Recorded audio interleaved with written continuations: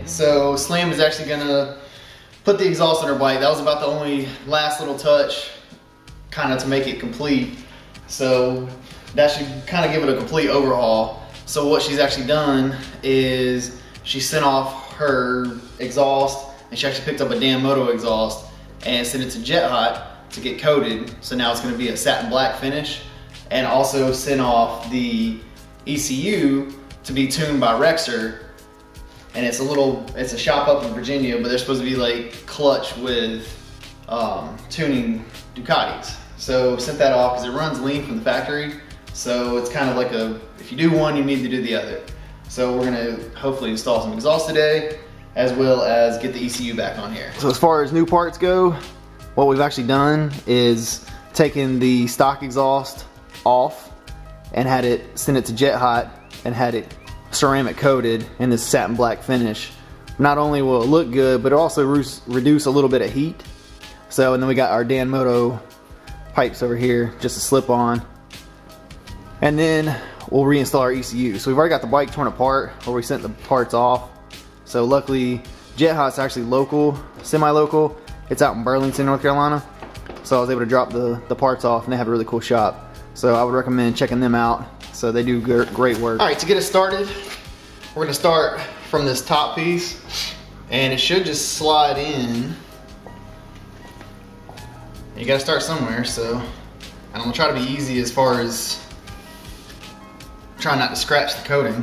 It should just kind of sit in there like that until we get to start piecing the rest of it together. We should be able to put the first spring in, and that should kind of hold it together. So, kind of a little recommendation, we took pictures and labeled all of our springs. That way, we might actually, because they're silver springs, so we might actually go back and kind of maybe paint these or get black springs or something later down the road, but for now we're just gonna use the stock ones. So that should hold that in place. So now we can finagle. We'll start on the front down here. I was actually really shocked at the fact that there's no exhaust gaskets on this bike. Everything just kind of holds together with springs.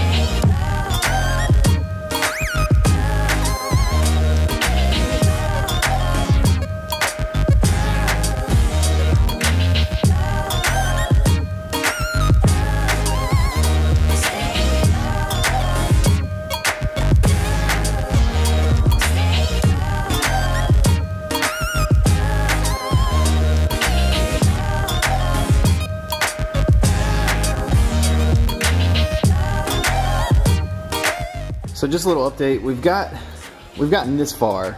So this is all the stock stuff that we've taken off. And so then the new slip-on, we'll have to figure that out, but it'll just slide on there. But so far everything is just stock. The only problem we're having is with this O2 sensor. When I'm trying to thread it in, it's not like the nut on it isn't actually turning. So I'm gonna have to do some figuring on that. But so far so good. I mean, it's not really too difficult. A few springs and 2 bolts, that's it. So it's just this O2 sensor, which that's what fought us coming off the bike. So of course it's gonna fight us going back on. But that's what we're trying to figure out now.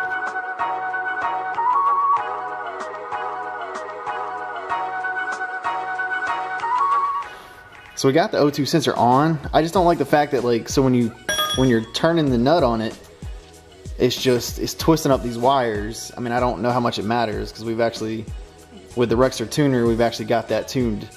Like the O2 sensor's eliminated essentially. But I guess it's okay. I don't know. We'll move on. Now the fun part is trying to figure out how to put the new exhaust on, because that we've never touched before. So we're just going to connect. So this is the new DanMoto piece that connects to the exhaust. or to the slip-on. So we'll just go ahead and put this on there.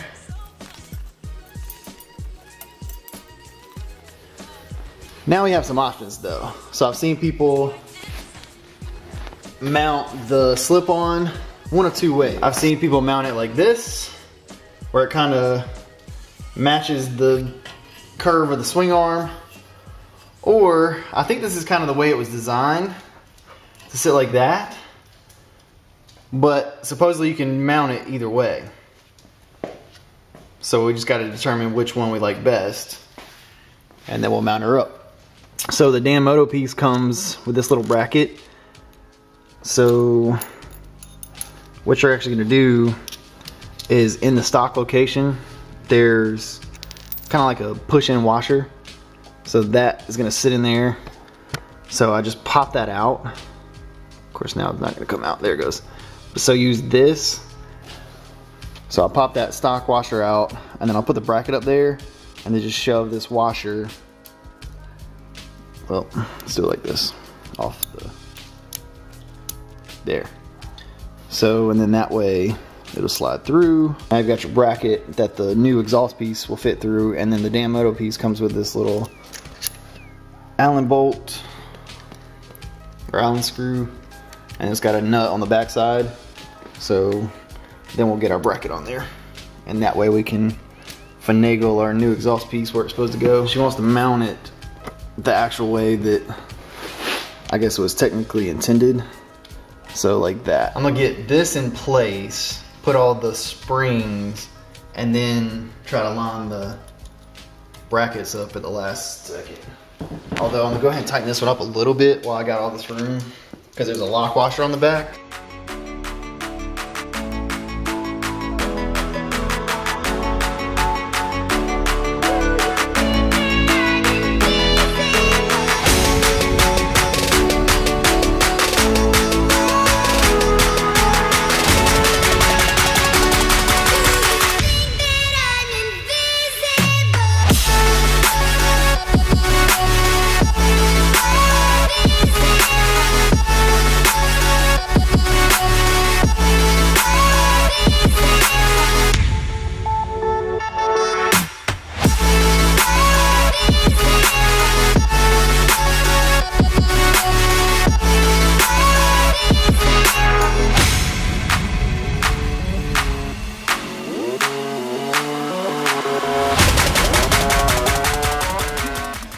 Should be it. We'll go over everything, just make sure everything's tight. The only thing really holding this bad boy together are springs, and that's the majority of it.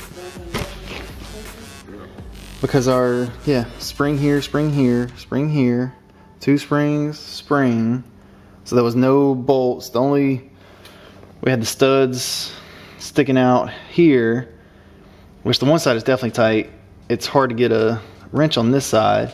Our O2 sensor, just our little heat shield, and then our brackets were the only real thing. Everything else just kind of slipped together.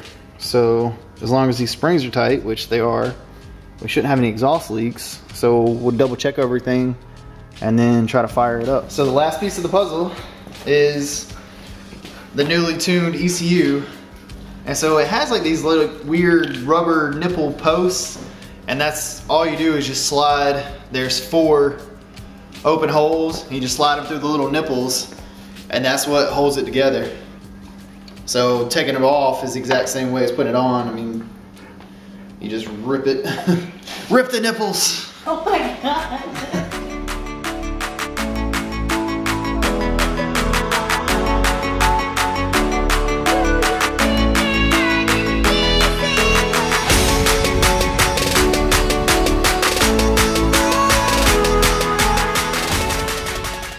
Alright, so that's all that holds it in, is just these four things, and then we'll just plug it back in.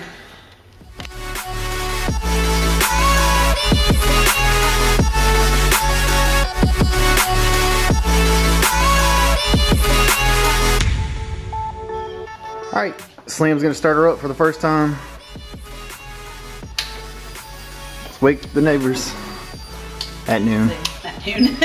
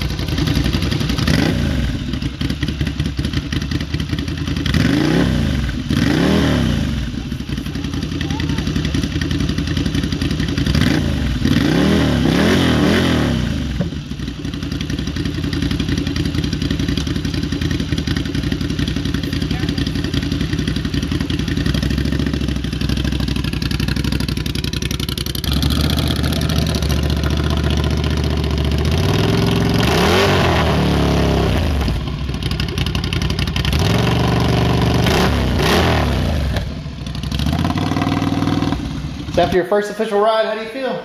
I love it.